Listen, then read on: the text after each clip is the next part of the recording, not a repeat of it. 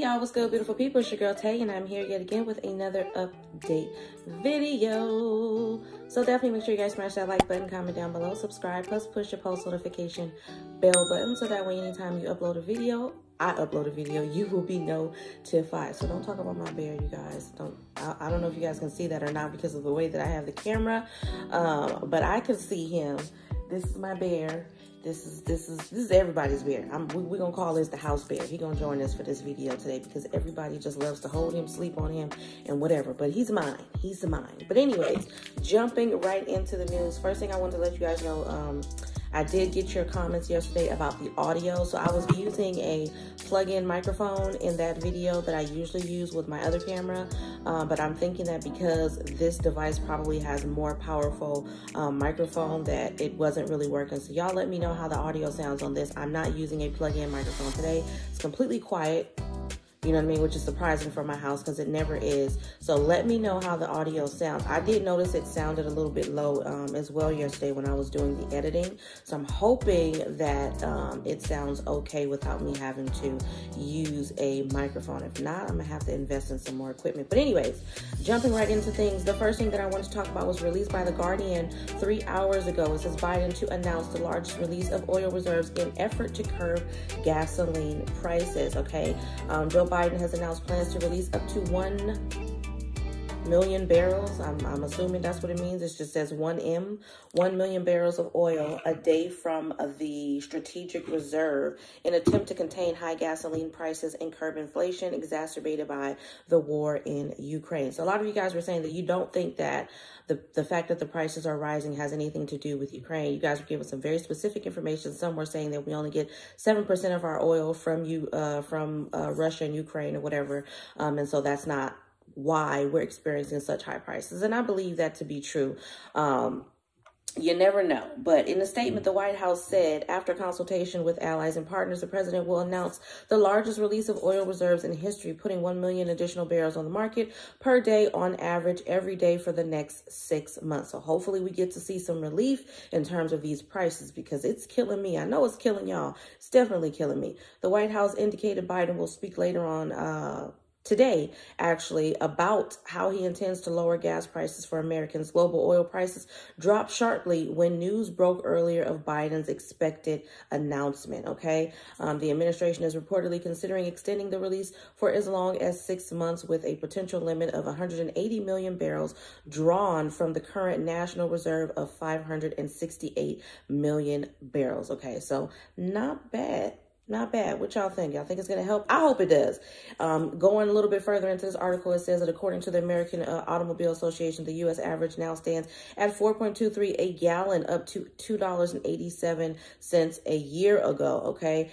I don't see how the national average is 4.23 a gallon, but I hope, what I will say is, even though I like this, I do hope that all of these states and even the House of Representatives and the Senate, they were seriously considering sending out some gas rebate checks or tax surplus checks or whatever it is. They wanted to send out some type of check, okay? You can just basically call it a stimulus check, but they're just putting a different name on it because of the fact that we were experiencing extremely high gas prices, okay? I hope that this doesn't stop that initiative. I hope that they continue to go on further with that because realistically, people still need help, whether it's for gas, whether it's for utilities, whether it's for rent, whether it's just for household necessities. People still need assistance. Now, I don't expect that they're going to give us a large amount like they did when we were still pretty much in the thick of it, when they were giving us $1,200 per person and all of that. But even $400 and then $100 per dependent or whatever it is that they're trying to do for a monthly basis, I would appreciate that. I know you guys would appreciate that. So that's my only concern, you know. Extraordinary measures, including gas rebates, are being considered by California, the worst hit state, where an average gallon of petrol now costs close to $6, which is what I'm paying. Any U.S. release of national reserves is likely to be coordinated with other countries under the auspices of the International Energy Agency, okay? As a part of its sanctions for the Ukraine invasion, the Biden administration earlier this month imposed a ban on Russian oil imports. Russia is the second largest exporter of crude oil in the world. I think that's pretty much all we need to gather from this particular article. I think you guys got the point. Hopefully we see some relief soon. And hopefully, like I said, that doesn't deter them from wanting to give us money for high gas prices or just high prices, period. Okay. Now, yesterday, I did talk to you guys a little bit about the task force that was assigned by our governor, Gavin Newsom, here in California as it pertains to the reparations for African Americans, okay, and how they were discussing or getting ready to vote on whether or not they feel like those reparations should go to every African American person or whether it should just be for those who can prove a direct lineage to slaves, okay? So they voted on it, and they voted that you have to prove in some way, shape, or form. And I'm not exactly sure if we have to prove it or if they're going to have that information in a database somewhere and then automatically send out payments. I have no idea at this point. They're still working out a lot of details to this particular task force as it pertains to the reparations. But they did vote and they did decide that it's best to send the reparations to those who have a direct lineage to enslaved Africans. It says, after more than 6 hours of debate Tuesday, California's reparations task force voted that only Black Californians who can prove a direct lineage to enslaved ancestors will be eligible for the statewide and first in the nation initiative to address the harms and enduring legacy of slavery. The 9-member task force voted 5-4 in favor of defining eligibility for reparations based on lineage, determined by an individual being an African American descendant of a chattel enslaved person or the descendant of a free Black person living in the U.S. prior to the end of the 19th century, the motion read. An earlier amendment to the motion pushed for a broader definition of eligibility that would have included all 2.6 million African Americans in California, with special consideration for those with direct lineage to enslaved persons. That amendment failed, okay? 2 years ago, Governor Gavin Newsom signed legislation giving special consideration to Black Americans who are direct descendants to enslaved people, authored by former Assembly member Shirley Weber, now the California Secretary of State. The bill also established a 2-year reparations task force to study and develop a plan on what reparations may look like. The task force is expected to release a reparations proposal in June of 2023 with recommendations for a legislator, okay? While the scope of the reparations will be determined in the coming months, many task force members said they expect cash payments to be one part of the proposal as well as a formal apology. The task force said this eligibility determination will help economists tasked with quantifying the amount of reparations owed. And then it goes into a little bit of jargon of how they feel, and they say the system that folks are advocating for here, where we splice things up, where only one small slice of benefits will not abate the harms of racism. Okay, so y'all let me know how you feel about that down below in the comment section. Moving on from that, one thing that I did note that I did want to share with you guys, we're going to jump a little bit into what's going on with Social Security benefits. It says Social Security could get a 7.6% raise in 2023, but it's not all good news. Now, this was released 2 days ago by the Motley Fool. It says, for years, seniors on Social Security have been forced to grapple with subpar cost of living adjustments, or COLAs. Those stingy COLAs, I like how they call it stingy, because that's what it is. Y'all know that's my word. Those stingy COLAs have caused beneficiaries to lose buying power, resulting in immense financial stress. Okay, this year, Social Security recipients finally got the largest COLA that they've been waiting for, a 5.9% boost that took effective at the start of 2022. But now the nonpartisan Senior Citizens League is estimating the 2023's cost of living adjustment could blow that 5.9% raise out of the water. Now, to be perfectly honest, and y'all know I sympathize with you a lot. I truly understand. You know, I have a grandparent that lives off of a fixed income, so I understand full aware what that looks like. Okay, I've also worked with seniors for a very long time when I was a CNA, so I know what this looks like. I know how stressful it is, and I do understand. What they don't seem to understand is that even though for them it's a 5.9% increase, they feel like that's doing something, but it's not doing anything, especially when we're dealing with inflation. People are seeing what, $45, $50, maybe not even that in terms of an increase in their benefits. Meanwhile, everything else has shot sky high. So it's not really helping. I don't mean to be a Debbie Downer, but I honestly, even though I think this is good news, at the same time, I'm like, well, if the 7.6% raise does take into effect next year, that'd be great. But then if we're still going through inflation and the cost of living goes up next year, then it's like they're never going to catch up. You're never going to catch up. That's the point I'm trying to get to. Will seniors get an even bigger raise in 2023? Based on recent inflation, on the recent inflation date, the Senior Citizens League is estimating the seniors on Social Security could be in line for a 7.6% COLA, cost of living adjustment, in 2023, okay? Then it goes on to talk about how COLAs are calculated based on changes in the Consumer Price Index for urban wage earners and clerical workers, also known as CPI-W. And they're also specifically based on third quarter data, which means it's way too soon to have a definitive handle on next year's COLA. And I 100% agree, because even though a 7.6% jump is good, if the cost of living itself goes up, then it's still not going to make a difference. They're still going to, everybody's still going to be in the same predicament that they're in now, the same predicament they were in prior to the 5.9 increase. So they need to do something to where it actually makes a difference. If you're going to increase the cost of living, then and this is me personally, I don't know if this type of stuff exists. I know that they have out here in California, they do have delegated affordable housing for senior citizens. But here's my thinking. If I was a politician, I'm not a politician. I've never worked in politics. I don't favor politics. I have what's the word?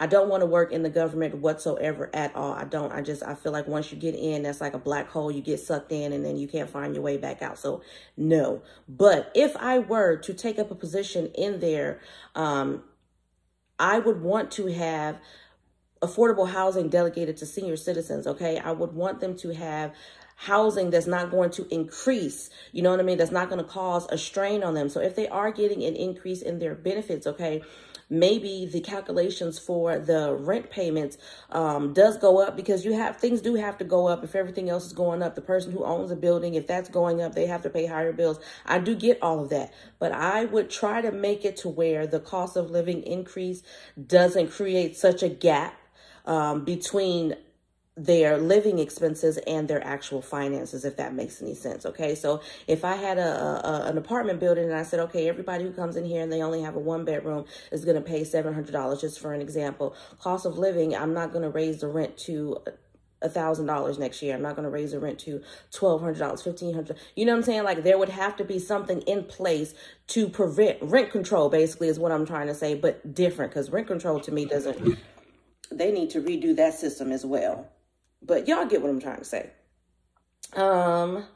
It says, or to put it another way, a 7.6% COLA would not create a scenario where Social Security benefits come out ahead financially. Okay, I'm glad somebody is being honest about it. In fact, that's the problem with generous COLAs. There's a reason for them, and that reason is higher living expenses. And so when benefits rise, seniors don't really gain much from that. So they pretty much said what I have been saying all along. They are fully aware that when they give you guys an increase in your benefits, it is not just Social Security, any amount, any benefits. If you're getting TANF, if you're getting temporary assistance for needy families, if you're getting CalWorks or whatever it's called in your state, if you're getting any type of assistance from the government and they send you a document that says, hey, we're going to give you a $52 increase because the cost of a living, blah, blah, blah, blah, blah, blah. You almost very rarely, if not never, see that increase that you received a notice about because of the cost of living increase itself. Okay. So meanwhile, they're going to give you an extra $50, but your rent just went up like $200-$300. You know what I'm trying to say? They need to fix that system as a whole. I think that's all that I wanted to share with you guys today. I'm just taking a little bit of a quick look. I did get a chance to look at emergency SNAP maximum benefits earlier today. It is about 12:08 in the afternoon Pacific Standard Time. I'm going to look again because I was earlier this morning. So let me take a quick look. I don't think anything has changed on that front. I'm not going to be going over the payout dates because I did go over that in yesterday's video, but I will try to put a short picture on the screen of the names of the states that have currently been approved for emergency SNAP maximum benefits for the month of April. You know, they're taking a little bit longer than normal. We're at the end of the month in terms of March is concerned, and you would think that there would be more states added to this list. Still have hope, you know what I mean? We still have all the way up until April the 15th. I still haven't heard anything as it pertains to them actually extending the state of emergency declaration. I don't know if that has happened. I'm still going to do some research. I've been looking out for it. I haven't seen anything to suggest that that has happened. So as of right now, benefits are expected to expire forever everybody in every state as of the 15th of April, which is next month, okay? But as of right now, for emergency SNAP maximum benefits for the month of April, we have Alabama, Colorado, DC, Georgia, Illinois, Indiana, Maine, Michigan, New Hampshire. I don't know if New Hampshire was on there. Hold on, y'all. Let me just take a quick... Nope, it's not. I'm not going to give you all the other ones, but I will give you New Hampshire because I knew that one was not on there. I pretty much got that list memorized. So let me take a look at that information really quickly. So for New Hampshire, we have April the 3rd and the 15th, and then we have May the 3rd and May the 20th, okay? Not sure if I gave you guys that information yesterday. It's not on my list, so I'm just going to assume that I didn't. We have New Jersey, North Carolina, Ohio. Is Ohio on here? I think Ohio is on here, but let me just double check. Nope, Ohio is not on here, so I am going to look that up really quick. Okay, so for Ohio, it says April the 27th, Ohio will not provide emergency allotments with regular issuance schedule. All allotments are expected to be issued on April the 22nd, 2022 for Ohio. Okay, then we have Oregon, Pennsylvania, Rhode Island, South Carolina, Virginia, Washington, West Virginia, Wisconsin, and Wyoming. And I think all of those I did go over in yesterday's video. Yes, I did. So if you guys didn't get a chance to check out yesterday's video, you might want to check that out because I went over all of the payout dates minus the 2 that I just went over today because they weren't approved yesterday. Same thing goes for pandemic EBT. If you're looking for whatever may have been updated as of this week, I did do a dedicated video on Monday of this week where I went over the payout information for pandemic EBT. Doesn't look like any additional states has been added to that list as well, but I am going to go over that really quickly. So for the current school year, 2021-2022, for pandemic EBT benefits, we have American Samoa, Colorado, Delaware, Florida, Indiana, Kentucky, Louisiana, Massachusetts, Michigan, Minnesota, Nebraska, New Mexico, North Carolina, Ohio, Puerto Rico, Rhode Island, Tennessee, Texas, Utah, Vermont, Virginia, West Virginia, and Wisconsin, you guys. All right, that is absolutely all that I have for you guys in today's video. I hope this information was in some way helpful or useful to you guys in the least little bit. Do me a favor if you haven't already. Don't forget to smash that like button because it really does help to let YouTube know that you like what I'm doing and you want me to stick around. As always, you guys, oh yeah, don't forget to drop a heart down below. Today, we're going to pick yellow, okay? So if you did make it all the way to the end of this video, drop a yellow heart down below, okay? And on that note, you guys, as always, I'm going to say, remember to live, love, and elevate. And I will definitely see you guys in my next video. Bye, y'all.